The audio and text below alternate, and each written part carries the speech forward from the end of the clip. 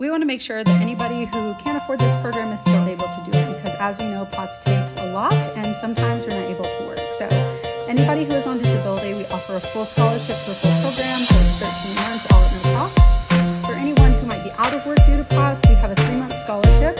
And then beyond that, we're fully willing to extend it, but most people are able to get back to work. And from there, we have a sliding scale. So there's many people, whether it's, say, for example, it's from Canada, where the exchange rate was really high, it was just outside of their limit of affordability at the time, or maybe somebody's just gotten back to work, or they're not able to work as much due to POTS. We do offer a sliding scale, which is pretty much a pay what you can. So we'll work with someone, and whether that's $5 a month or $20 a month, we're totally flexible and willing to make this work for them. And again, we usually start that on a 3-month basis, and we'll connect back with them at the end of the 3 months and see how everything's going. And then often either we can extend it out for them for 6 months, continue on from there, or what we'll do is a lot of times that's where the sliding scale will enter, because many times they're starting to work again, and then they're able to pay maybe a little bit.